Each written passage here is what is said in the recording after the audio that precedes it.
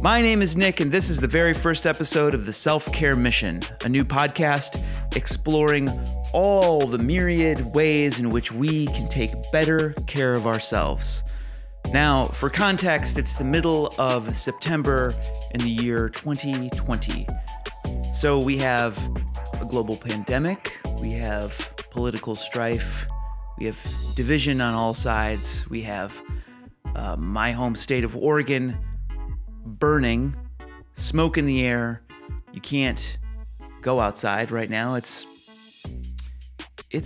rough out here. It's a lot. So I think this time has sort of asked a lot of us to hone in on the ways in which we take care of ourselves. And for my part, this project came mostly out of my massage therapy career. I'm a massage therapist licensed in the state of Oregon.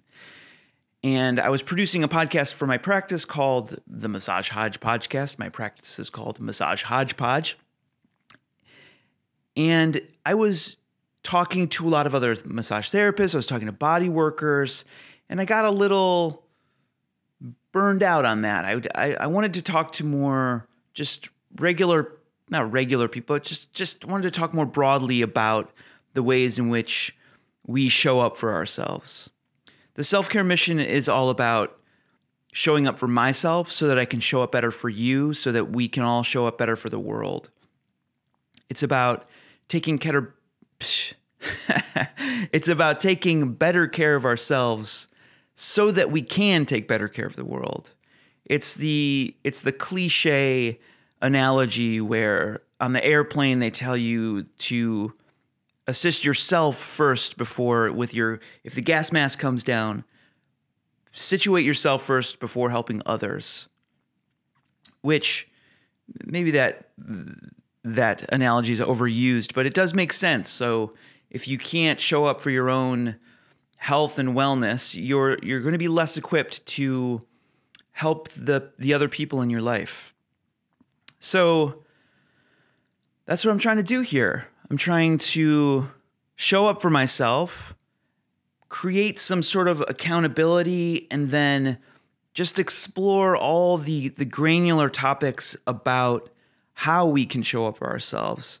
I like the idea of looking at different frameworks, and if you go down a rabbit hole of like how to think about self-care, you come up with so many different ideas.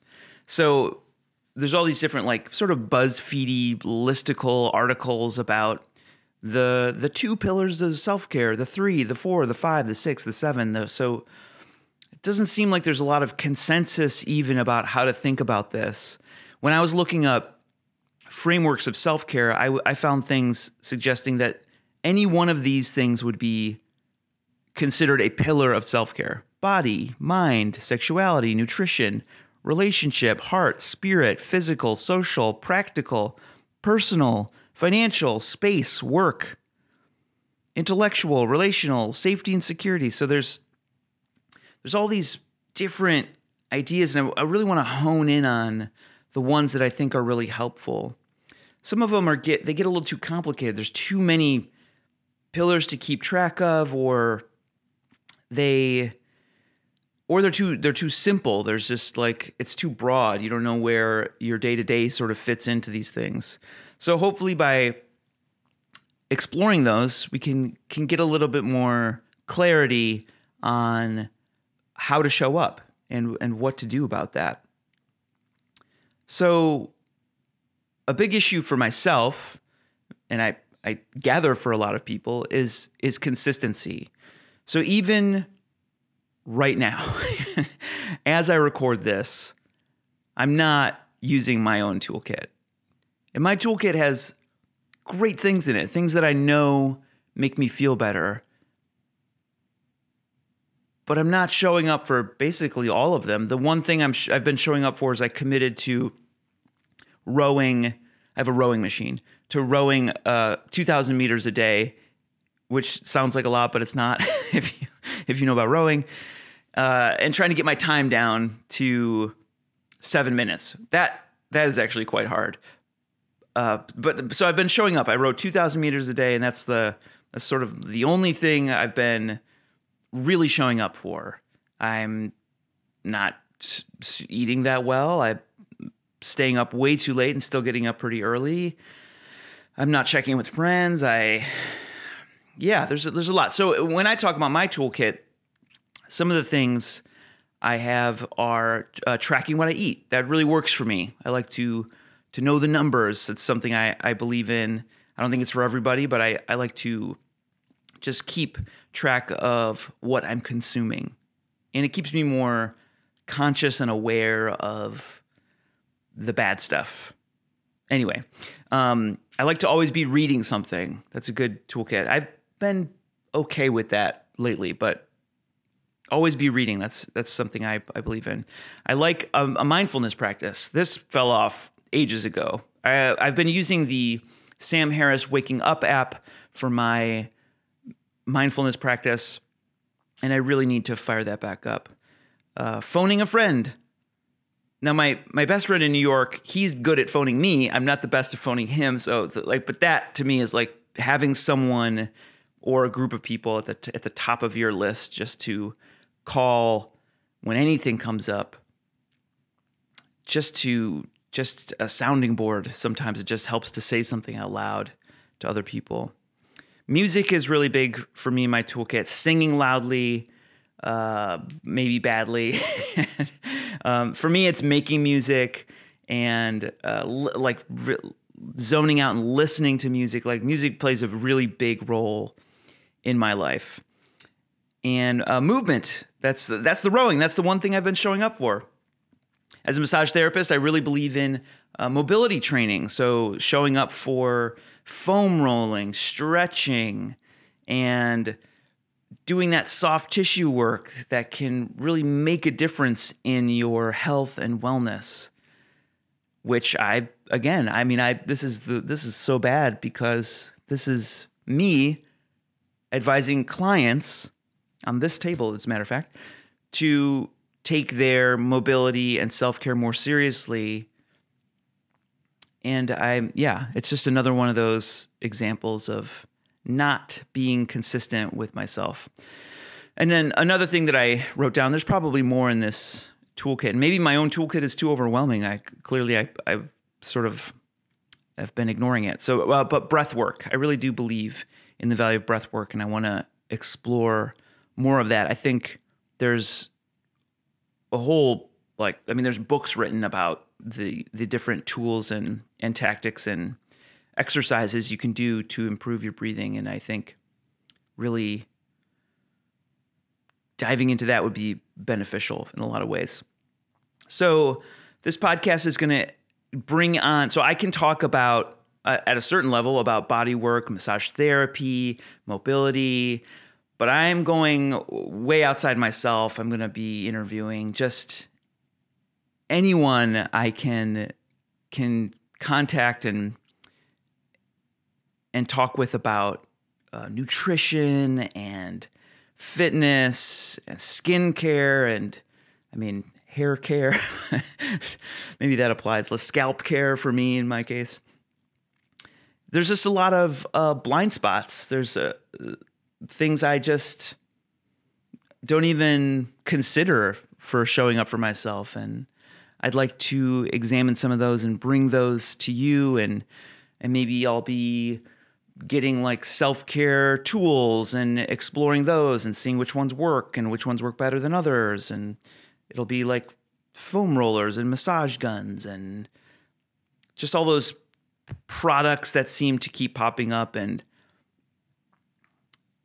examining whether we really need to be spending money on all these different single-use tools for our self-care. And some of them probably are good, but some of them are probably overkill. So I really want to take a look at that.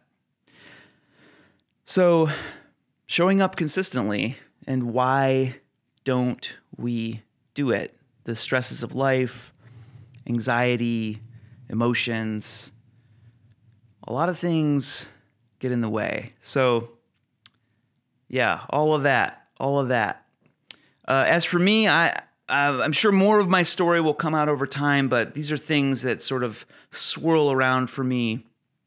I'm the youngest of 7 kids. I was raised in Northeast Ohio near Cleveland and Akron. And growing up the youngest of 7, I think I was spoiled in a lot of ways.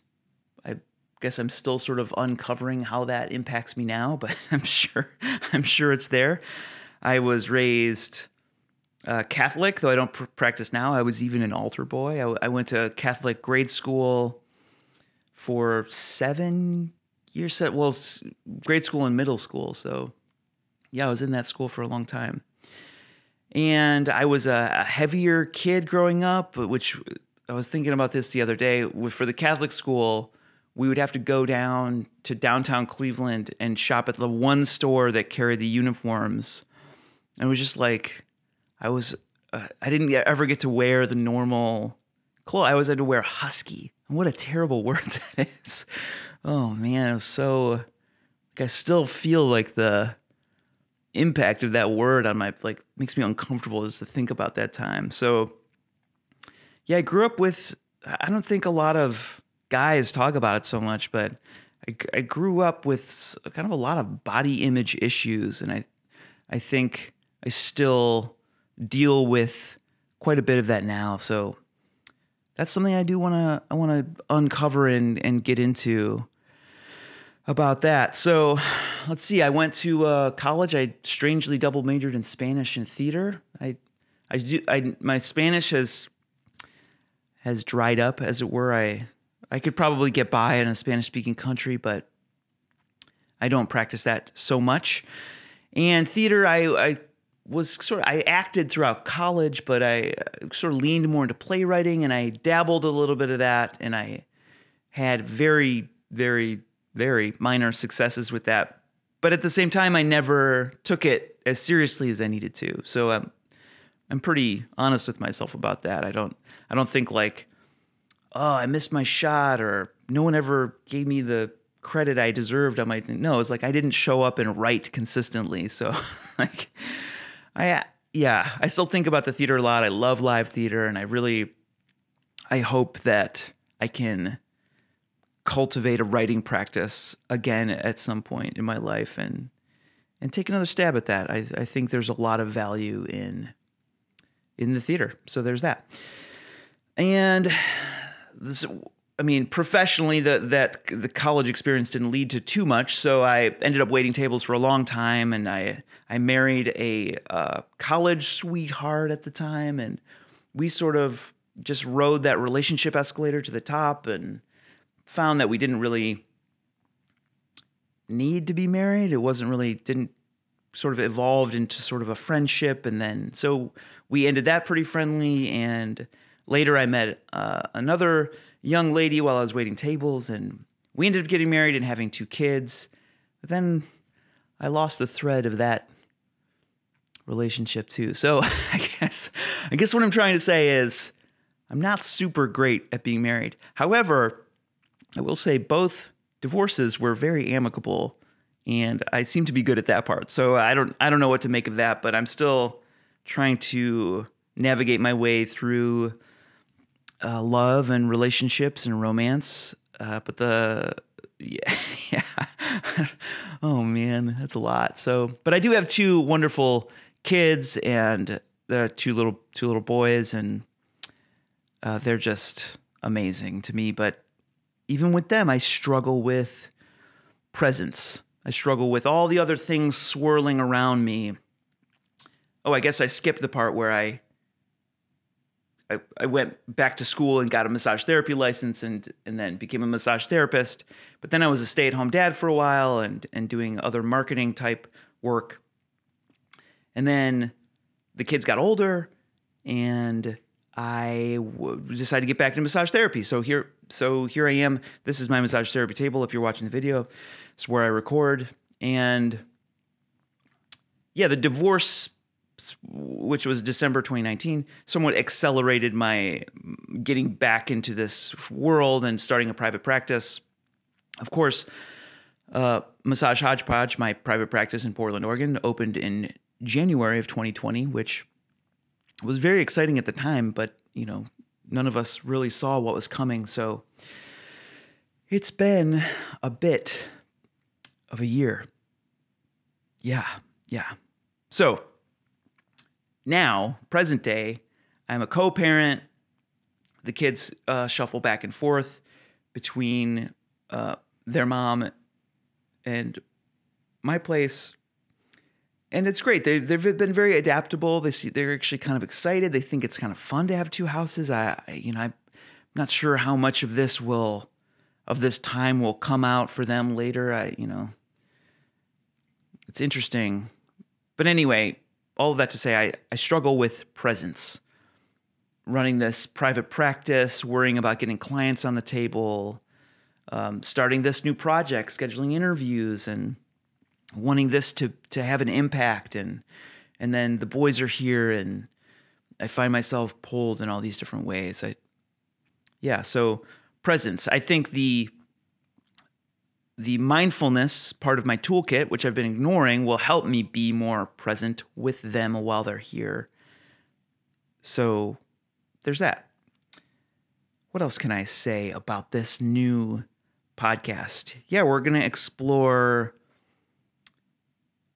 body work, mental health, skincare, mindfulness, relationships. We're going to talk about different frameworks. I've already recorded an interview about nutrition and wellness with Kelly Kincaid, an amazing person here in Portland. I have an interview with Andrea Lapomi down in Las Vegas. She's a fellow massage therapist, but she also specializes in nails and feet. We talk all about feet and how to properly take care of your feet, which I don't do. So that was enlightening. I'm happy to share that. And I talked to a local dermatologist telling me that my skincare routine is trash. Actually, he didn't say that. That's my words. It's embarrassing. I don't have a skincare routine.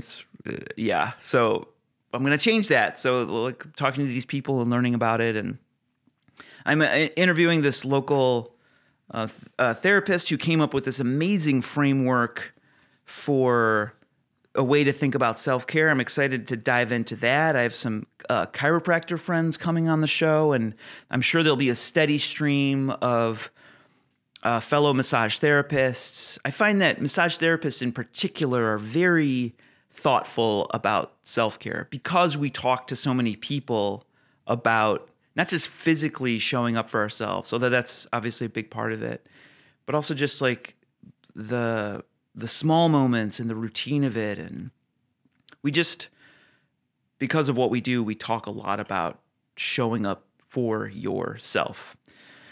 So I hope this podcast will be for anyone who has struggled to be consistent and who needs inspiration and ideas and community and support. Just a place to go to get new things to think about, new things to try. I think it's really valuable to have your own toolkit, to be thoughtful about what are the things in the toolkit and what are the ways in which you show up for yourself on a consistent basis. And that should always be evolving. You should always be looking at that toolkit, and it should even be written down. I'm looking at mine right now, and it's just like, it was only until I wrote it all down that I was like, these are the things that I consider important to me in the ways I need to show up for myself and to feel good. And after I wrote them down, I was like, oh, no wonder I don't feel good. not doing any of this. I do sing loudly and badly, often in the car. I'm pretty good at that one. But yeah, the mindfulness piece has fallen off. Just the past week and a half or so, my nutrition just dove off the cliff, and I'm going to get back. So I really want this mission, the self-care mission, to be practical and actionable. And I hope that you find it helpful too. So this podcast is intended to be spread far and wide. It should be on Apple Podcasts. It should be on Spotify, wherever you find your podcasts. And I certainly hope that you will accept the mission with me. You can go to theselfcaremission.com, and there'll be all the socials if you're listening to this. Please follow me on Instagram. I'll be sharing full episodes there and other ideas and little reviews and tips and maybe inspirational things. And yeah, I'm excited. I'm nervous. I want this to be real, and I want to show up for this and be authentic with you, the listener, so that you feel comfortable to show up with me and be authentic, and to share the things that really work for you, and to share the things that have been really hard for you. And I'll be here doing the same. All right. That's episode 1 of the Self-Care Mission. This should be coming out every week. Please subscribe and join me in this new adventure.